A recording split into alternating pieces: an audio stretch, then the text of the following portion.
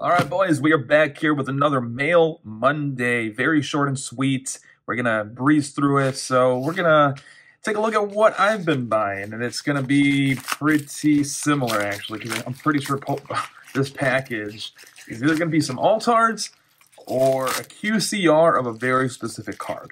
So what is this one going to be? Tuning! It's the altards. Oh, show. Look at all those goddamn cards in here. How many did I buy? It looks like 30 something. Holy dude. Maybe not 30. I'm trying to remember how many I bought.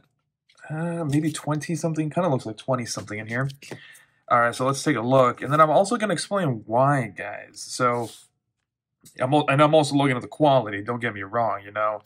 So 1, 2, 3, 4. One eternity later. 15, 16, 17, 18, 19, 20.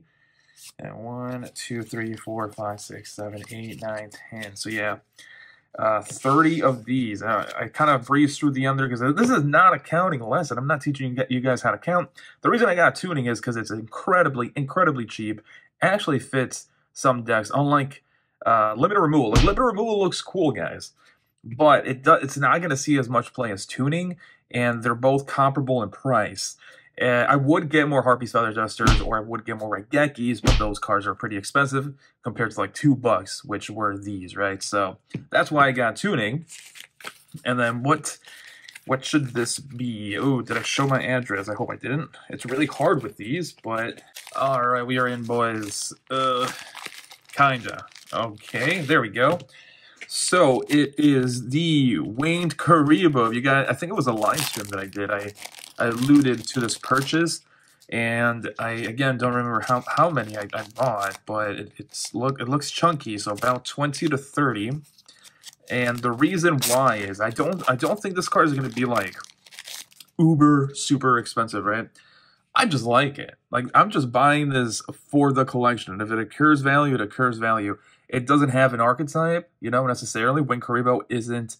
Actually, I mean, you could use 𝗦𝗦𝗣𝗅 cards because it is a 𝗦𝗦𝗣𝗅 monster, but it doesn't fit the archetype because it just prevents damage from you, right? It doesn't support heroes, or at least this one doesn't, and it doesn't really support 𝗦𝗦𝗣𝗅s.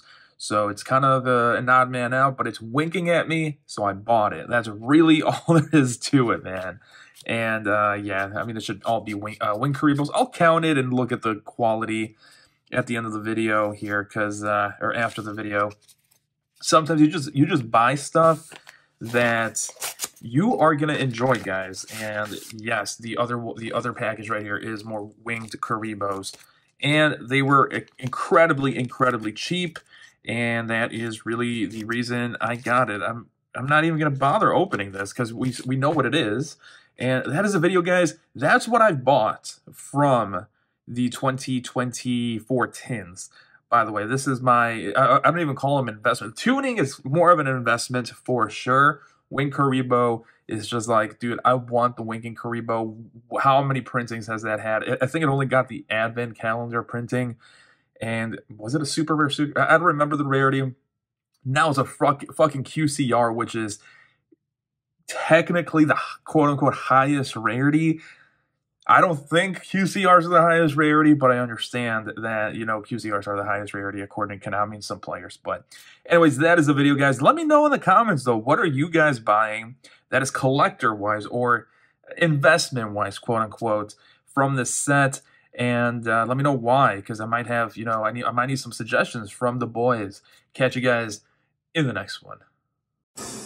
A big thank you to the one and only channel member, Eric. I hope I keep pulling acceptable waifus that we can bond over, man.